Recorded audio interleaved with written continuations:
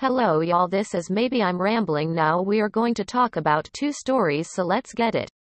Time to party. Teen who filmed George Floyd's murder given Journalism Award. A teenager who filmed the murder of George Floyd by a white police officer has been given a special journalism award by the Pulitzer Prize Board.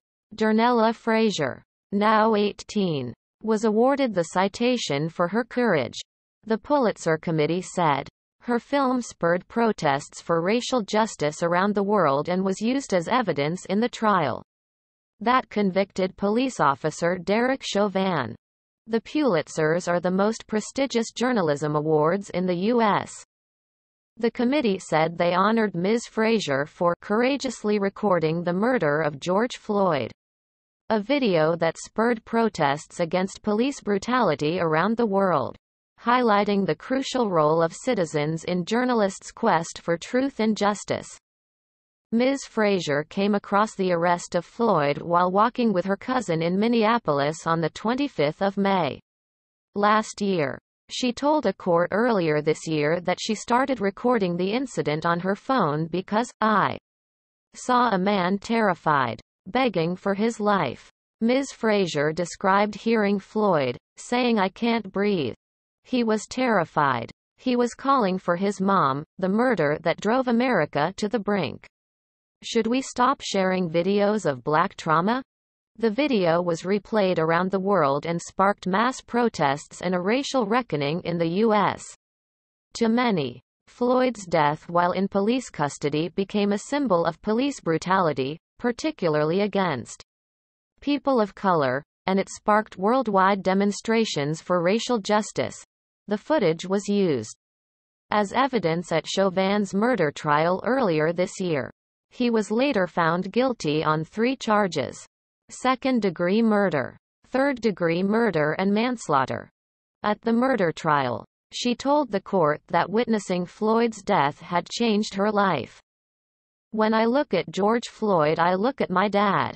I look at my brother, my cousins, my uncles, because they are all black," she said, audibly crying. "And I look at how that could have been one of them." And that was the teen's part of the story. And no, we will talk about the second part. Israel's top spy reveals Mossad operations against Iran. The outgoing head of the Israeli spy agency Mossad has given a revelatory interview about the country's operations against Iran. Yossi Cohen gave details about the theft of Iran's nuclear archive. The warehouse raid in 2018 ferried tens of thousands of documents out of the country to Israel. He also hinted at Israeli involvement in the destruction of Iran's nuclear facility at Natanz and the assassination of a nuclear scientist. Mr. Cohen retired as the head of Mossad last week. He spoke to journalist Ilan Dayan on Channel 12's Yuvda documentary program, which was broadcast on Israeli television on Thursday night. Iran and Israel's shadow war takes a dangerous turn. Iran nuclear crisis in 300 words. Israeli Prime Minister Benjamin Netanyahu appointed Mr. Cohen as Mossad chief in late 2015. He joined the agency in 1982 after studying at university in London, and told the program he had had hundreds of passports throughout his career. The most revelatory moments in the interview were about the theft of Iran's nuclear archive. Mr. Netanyahu revealed the stolen files at a press conference in 2018, which he said proved Iran once covertly tried to make nuclear weapons and had secretly retained the know-how, an allegation Iran denied. Mr. Cohen said in the interview that it took 2 years to plan the operation. In total, 20 Mossad agents were involved on the ground, none of whom were Israeli citizens. The journalist Ilan Dayan said, "The spy chief watched the operation from a command center in Tel Aviv. Agents broke into a warehouse and had to crack more than 30 safes." He said, as images of the trove appeared on screen, "There was incredible excitement for us all," he said. As quoted by the Times of Israel, All operatives survived the raid and are well. He added. Although some had to be extracted from Iran. An interview remarkable in its detail. By Rafi Berg, BBC News Online Middle East editor. While it is not unusual for ex-Mossad heads to give interviews or make their views on certain issues known to the press, Yossi Cohen's comments are remarkable for the level of detail they divulge. Indeed, the Times of Israel Online calls the interview stunning and revelatory, like something from the pages of a thriller. Cohen describes how agents cracked safes before lifting tons of Iranian nuclear documents and getting them out the country while being chased elsewhere.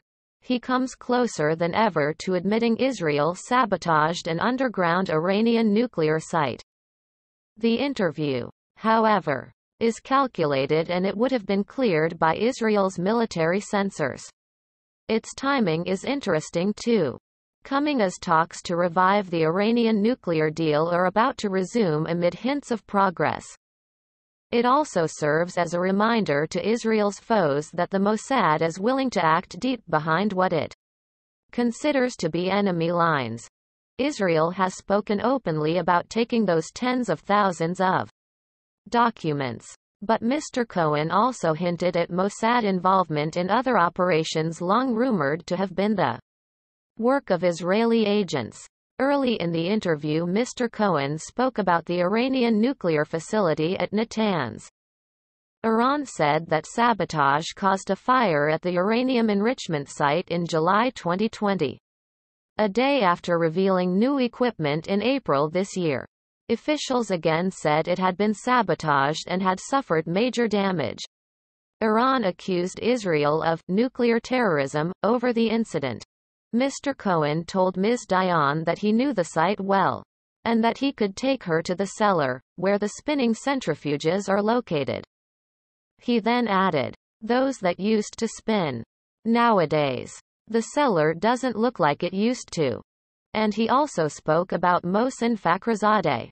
Iran's top nuclear scientist was assassinated on a road outside Tehran last November, an attack Iran publicly blamed on Israel.